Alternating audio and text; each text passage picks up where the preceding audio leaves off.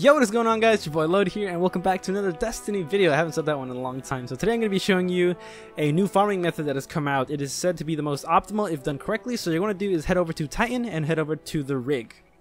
Once you spawn in there, there's going to be a lost sector that you want to get to, and basically what you do is you want to do this route, you shoot things, and then you'll spawn back, you die, you spawn back, and then you just repeat the whole process over and over again, and you can get a lot of tokens. So right now I've done it for a little bit and I managed to get 157 tokens, and that's the fastest possible way I've found to get tokens so far. So the best optimal weapons to use is going to be Mida, better devils, a scout rifle of some sort with explosive rounds. Any weapon with explosive rounds will do, but I found the best so far that I have is this blue one I have, the Mardriga SR2 with explosive payload. That's the weapon I use. You can have legendary equivalent, but regardless, you're going to need a weapon with payload. So upon spawning into the rig, you're going to head to the left here. Down by here. Drop down this thing right here. And get into this lost sector found right here. Okay. Oh, too far. Now here is where it begins. So every time you die, you're going to spawn right here. So let me show you a quick run to show you what I'm talking about. So for most optimal, you're going to slide through here, run through, and I'm using a Titan, by the way, which is why I can shoulder charge. Drop down, shoulder charge to the right, and here you begin your run. You're going to run to the left immediately, shoot that, you get a token,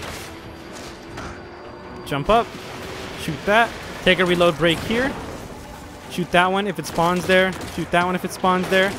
And this is where Titan's double nade comes in handy. You toss one back there for the one in the corner, and then you can shoot one that spawns either here, here, or there. And you're going to want to die on this spot exactly, on this crate that I just died on. You're going to respawn, you're going to spawn right back out here, you're going to run through, and repeat the process until you get, the amount of, tokens that you'd like.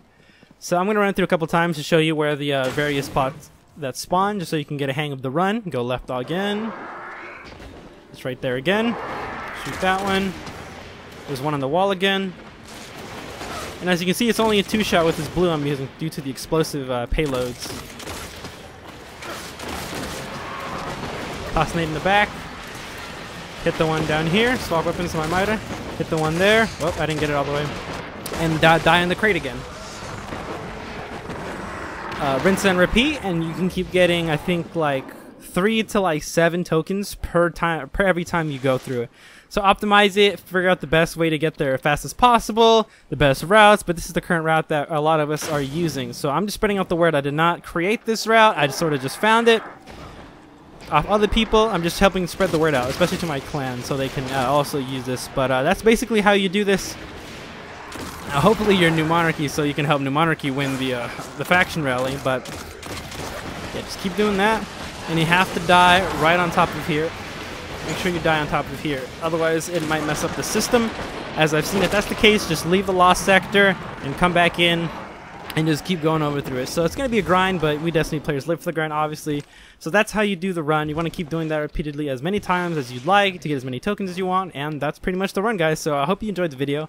Make sure you get back on that grind, and I'll see you guys in the next video. Peace.